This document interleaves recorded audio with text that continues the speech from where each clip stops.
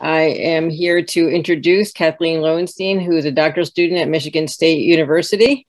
Her research focuses on the ethics of mental health and illness with a specific focus on lived experience of voice hearing and experiences commonly understood as psychosis. So Kathleen is going to talk for a little while, and then I think she's going to take some questions. You can raise your hand. You can put questions. I think, do we have Q in the chat, and we will try to get to them. Thanks very much.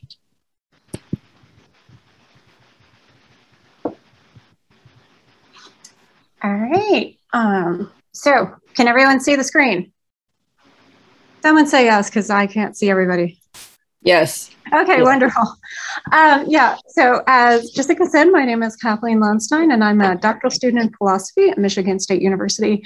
And my research focuses on integrating perspectives from critical mental health spaces into our understanding of ethical responses to madness and distress, particularly in response to experiences that are commonly understood as severe mental illness, such as experiences commonly understood as psychosis.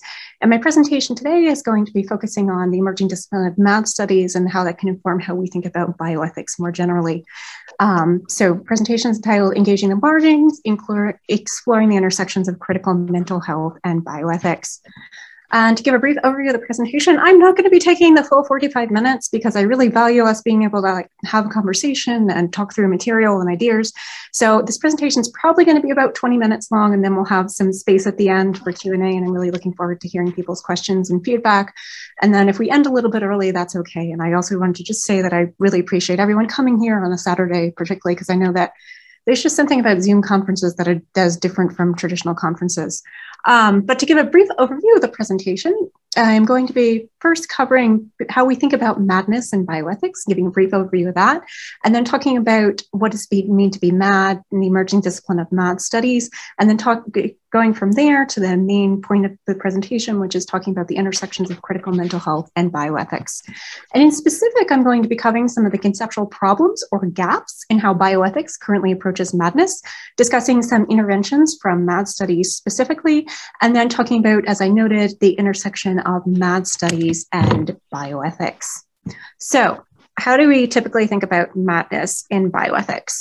Well, if we think about how madness is traditionally framed and when we think about ethical responses to madness and distress within bioethics specifically, which is my home discipline, I'm training to become a bioethicist. There's a focus on the individual and individual relation to pathology. There's often discussions of autonomy, capacity determinations, things such as informed consent to treatment or informed consent for research.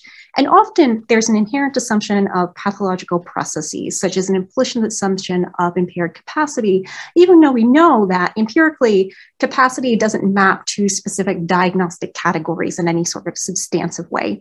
And frequently the way in which madness is framed is done so in an inherently pathologizing way.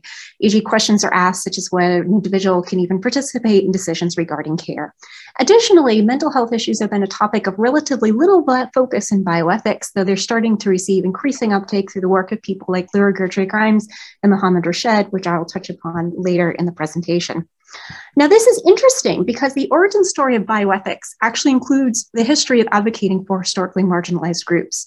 The birth of bioethics happened in response to many egregious human rights violations involving individuals who are considered historically vulnerable, such as those from minority groups, individuals who identify as disabled, or individuals in institutions. And this includes individuals with diagnoses of mental illness. They're recognized as a vulnerable population. And so the lack of focus in bioethics more generally is interesting. But additionally, this recognition of vulnerability can have a paradoxical effect of further constituting individuals as vulnerable. As Brackenresh, Bell, and Racine note, the terms vulnerable and vulnerability can have an unintended effect of stymieing rather than stimulating discussion about ethical inclusion in research, often leading to the exclusion of participants identified as vulnerable from research. And similarly, we see that within bioethics, sometimes individuals are constituted as vulnerable due to a diagnosis impact on the individual without addressing other factors that might motivate responses to the individual, such as assumptions of deficit agency and capacity. Now, insights from critical mental health make the argument that inherent assumptions within categories themselves shape a response to and understanding of experiences of distress, particularly experiences understood as severe mental illness or experiences that would be considered to be psychosis. But the standard model of mental illness elides these structural factors in experience of madness or distress. If these are addressed at all, this is done via focus on factors such as stigma, which still place the focus primarily on the individual, and this doesn't allow space for the individual negotiation of the way in which responses to madness and distress shape both service user and clinician experience and understanding of illness. So overall, we see a lack of interrogation of the interplay between the stigmatized nature of diagnosis itself and assumptions of deficit agency and capacity, and a lack of focus on identity aspects of illness. And this is important because, as Tanya Lerman notes, one of the challenges of living with schizophrenia in the United States is the clear identity conferred by the diagnostic label itself. And she notes that the label schizophrenia is often toxic for those who acquire it. It creates what Erving Goffman called a spoiled identity that places the individual in opposition to the non-labeled social world. Similarly, Angela Woods notes that the schizophrenia label is widely regarded as one of the most spoiled or stigmatized identities a person can be assigned. I'm sorry, Kathleen, can you slow down a little bit? The ASL interpreters are having trouble keeping up with you. Yes. Thanks. All right. So similarly, the schizophrenia label is widely regarded as one of the most spoiled or stigmatized identities a person can be assigned through the process of psychiatric diagnosis, as Angela Woods notes. And just yell at me again if I keep speaking incredibly fast. What is MAD studies? Well, MAD studies is important because it allows for direct interrogation with the stigma previously mentioned. MAD studies is an emerging academic discipline that makes the argument that madness can be understood as an aspect of identity rather than pathology. And specifically, it challenges the idea of mental illness as inherently negative and argues that it can instead be understood as an aspect of identity. And a good example of this is things such as the Hearing Voices Network, which argues for voice hearing as a normal human experience. Similar to this, it's similar to arguments from queer theory or arguments for LGBTQ rights. MAD studies ask how we came to think of certain forms of mental difference as constituting illness, why we do so, and whose voices are centered in these discussions. And it rises out of a long history of mental patients' voices being silenced or ignored in clinical discourse. As Peter Beresford notes, MAD studies can be seen as the first survivor-led movement which has sought to develop a strong philosophical and theoretical base. Building on that, Peter Beresford notes that while there's been work within places such as disability studies and queer theory, until the emergence of MAD studies, there was no similar development in the psychiatric survival movement. This is not to say that it did not identify key principles for collective action, like speaking and acting for themselves and being treated with equality, and developing user-led schemes for support, highlighting the social relations to distress, because there's a long history of psychiatric survivor activism and advocacy that dates back in some places hundreds of years. But until the emergence of MAD studies, there wasn't a movement that was seeking to develop a strong philosophical and theoretical base and unite many of the common sort of forms of activism and advocacy that we've seen happening across the world with things such as the psychiatric survivor movement and arguments for MAD Pride and things like the Hearing Voices Network. And MAD studies is important because it allows us to acknowledge the identity-making aspect of forms of mental difference commonly understood as mental illness. And this is important because meaning-making has been listed as a key feature in integrating experiences and/or recovery, particularly from experiences commonly understood as severe forms of mental illness. And it opens up a space for explicit acknowledgement of experiences of alienation and marginalization related to being MAD identified and or someone identified as mentally ill. And it centers the voices of those historically most marginalized in the discourse. And this is important because— Let's slow down again, okay? Sorry. No, you're fine. We definitely have enough time, so I could— You have time. Take your time talking. Everybody is really— you're covering a lot of great stuff, so we just want to hear everything. Yeah, sorry, I just saw the messages because I was reading the slides and that. All right, so this meaning-making focus is important because when we look at how treatment for psychosis is traditionally framed and the way in which individuals are typically responded to, assumptions of deficit agency and capacity are integral to most research and treatment in psychosis, even if they're not explicitly articulated. For example, individuals are rarely, if ever, asked what their experiences mean to them, as their response is considered indicative of pathology. Individuals are frequently reassured that they have no control over disease processes when they express a felt sense of agency. And there's an assumption of individuals as vulnerable and lacking capacity that leads to a lack of engagement with their perspectives. As Jennifer Radin notes, within the master narrative, psychotic episodes are at most opportunity costs in a more functional life trajectory and no more meaningful than a bad dream. This includes but goes beyond the usual epistemic injustices inflicted on members of marginalized groups by the broader society, and moreover, it reflects sources of power that are augmented through institutionalized expertise and authority. So how do we integrate these sorts of pushbacks into our understanding of ethical responses to madness and distress? Well, when we think about this, this generally means centering perspectives of MAD identified individuals and or consumer survivor ex-patient perspectives. And this can involve integrating theoretical insights from MAD studies and radical mental health spaces into our discussions of ethics of mental health and illness more broadly, which often involves things such as rethinking concepts like lack of insight and psychosis, how we're framing our understanding and debate around medical aid and dying, how we think about capacity and competency distinctions, and a focus, as I mentioned, on centering the voices of those most historically marginalized in an explicit move towards decentering the sort of professional expertise that Radin notes that is often institutionalized and therefore doesn't really sort of like admit of any sort of pushback and leads to like a lack of epistemic standing on the part of those identified as mentally ill. And in particular, it involves taking a critical and self-reflexive approach to implicit assumptions within categories themselves. And the main intervention is thinking about the ways in which institutional structures themselves can help to form, create, or perpetuate categories of patienthood and assumptions of deficit agency and capacity. And so we see a shift, an epistemological shift to meaning in states rather than an implicit assumption of deficit. And a good example of like a critical pushback against this that reflects an epistemological shift to meaning is the Hearing Voices Network, which I'm sure many of you are familiar with, which makes the argument that voices and visions are real experiences and argues for finding meaning and value in experiences of voice hearing and shifts a focus from pathology and deficit capacity in relation to symptoms to one in which voices are integrated and understood within life context. And then the MAD studies move, right, of advocating for centering the experience of the individuals who would historically be regarded as mentally ill, or the MAD identified individuals. It reclaims power and agency by positioning voice hearers as experts by experience and shifts a focus from pathology and deficit capacity to one in which what is historically considered symptoms are integrated and understood within life context. And therefore, it radically transforms the standard focus of mental illness by centering meaning making and identity in discussions of voice hearing. Similarly, a MAD studies oriented approach to ethical responses to care acknowledges structural issues and lived experience of distress because, as many researchers have noted, the system itself can be inherently crazy making. As Sue Estroff has noted, it often places patients in an inescapable double bind. And similarly, symptoms read as madness may instead be adaptive responses to a crazy making system itself. Has Agnes Ringer notes in her ethnographic study of individuals experiencing standard treatment for psychosis, the identity work that individuals are required to do in order to function within those systems often places them within a crazy-making double bind.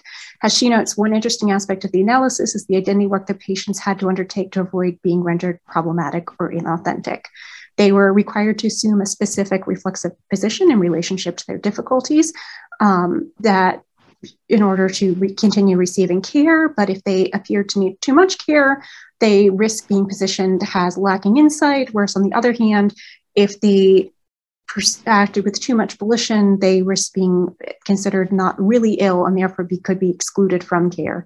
And so this balance was difficult to manage. And as she notes in her analysis, not all patients, all right, I'm slowing down again. Not all patients were able to sort of like manage that inherent double bind because like it's basically impossible to manage, right? There's no right answer there. Similarly, when we see this epistemological shift to meaning, it also involves an interrogation of how we think about and frame stigma. Because as Jim Van Os notes, stigma is not something that solely exists at the locus of individuals experiencing mental health crises. It can also be something that people meet with on the part of providers, which he calls iatrogenic stigma, right? The way in which a provider's assumptions of deficit capacity and inherent biases regarding course of something such as schizophrenia can impact their response to and understanding of the individual. And similarly, stigma inherent to cultural expectations regarding mental illness itself, particularly severe mental illness, is something that isn't often engaged with, but MAN studies opens up the space for engagement with. All right, so moving on to engaging with critical approaches and making an effort to speak much slower. One of the main arguments for my dissertation, and I can also go back if anyone needs me to go back and review some slides, is that critical mental health spaces such as the Hearing Voices Network or places like ISPS frame ethical approaches to madness and distress differently. And this is reflected in approach to care and framing of experiences of madness and distress. And one of the primary things I'm trying to do in my own work is interrogate how that difference cashes out in terms of response to individuals in distress and in terms of how ethics itself is thought of more generally. Because if we think about the standard framing of ethics and mental health, it thinks of ethics as explicitly in terms of things such as risk management. We think about when we talk about individuals as being potentially dangerous to themselves or others, in terms of informed consent, which often follows the form, but not the intent of informed consent. Like I'm sure we've all had the experience of being at the doctor's office and you're given this long form and you're supposed to sign the form to show informed consent for a specific thing. But in reality, what informed consent is supposed to be is someone sitting down and talking through the risks and benefits of treatment with you and making sure that you fully understand those to the best of your ability, that any questions you have been answered. And oftentimes it's just sort of merged into this thing where it's like, here, sign this form to show that you've given consent. And bioethicists are really fond of going, that's not actually consent because you don't know what you're consenting to, right? You haven't had space held for asking questions, for having discussions about risks. And then also when we look at the standard framing of ethics and mental health, a lot of it revolves around questions of capacity to consent to care or to deny care, which, as I noted previously, really only engages with the individual in questions of, limited agency or limited capacity. And we also see implicit ethical assumptions in terms of how we frame these questions of risk, what situations are considered crisis, and in terms of general goals of treatment. Now, my argument is that a MAD studies-oriented approach reframes ethics in a much more holistic way, and it builds on work in feminist and critical disability studies regarding ethics, so that ethics is in many ways understood in relationship to the other, and it centers our understanding of ethical responses to care as needing to be understood within specific contexts and also needing to take power dynamics more explicitly into account. And this also changes how we think about standard ethics questions in terms of crisis, in terms of risk, in terms of how we think about autonomy, all of which I'm happy to speak about more in terms of going back to review previous slides or just talking through in terms of the Q&A also if needed. So the argument in general is that our standard approach to ethical responses to madness and distress is lacking in many ways. And when we think about insights from critical mental health, they make the argument that inherent assumptions within the categories themselves can shape a response to an understanding of experiences of distress, particularly severe mental illness. But as I noted, our standard model of mental illness aligns these structural factors and experiences of madness or distress. If these are done at all, this is done to be on a focus of factors such as stigma, which still place the focus primarily on the individual. It doesn't allow space for individual negotiation of the way in which responses to madness and distress shape both service user and clinician understanding and experience of illness. And as I previously noted, there's a lack of the interrogation of the interplay between the stigmatized nature of diagnosis itself and assumptions of deficit capacity and agency. And MAD studies' main intervention is that it allows us to acknowledge the identity-making aspect of forms of mental difference, which, as I previously noted, is important because meaning-making is listed as a key feature in integrating experiences and/or recovery, particularly from experiences commonly understood as severe forms of mental illness. It opens up a space for explicit acknowledgement of experiences of alienation and marginalization related to being MAD identified and/or someone is mentally ill, and it centers the voices of those historically most marginalized in the discourse. Some key points regarding that are that things regarded as pathology may constitute an important aspect of identity. A person and assumptions within categories themselves can help to create situations of distress, reduce agency, or deficit capacity. So our standard narrative of illness itself can foster expectations of reduced capacity. The point about stigma needing to be something that's more holistically interrogated in that it can also be related to our cultural expectations regarding mental illness, and MAD studies opening up a space for engagement with that. And then more generally, More generally, integrating critical approaches involves taking a critical and self-reflexive approach to implicit assumptions within the categories themselves. And as I previously noted, the main intervention is thinking about the way in which institutional structures themselves can help to form, create, or perpetuate categories of patienthood and assumptions of deficit agency and capacity, and this epistemological shift to meaning in states rather than an implicit assumption of deficit.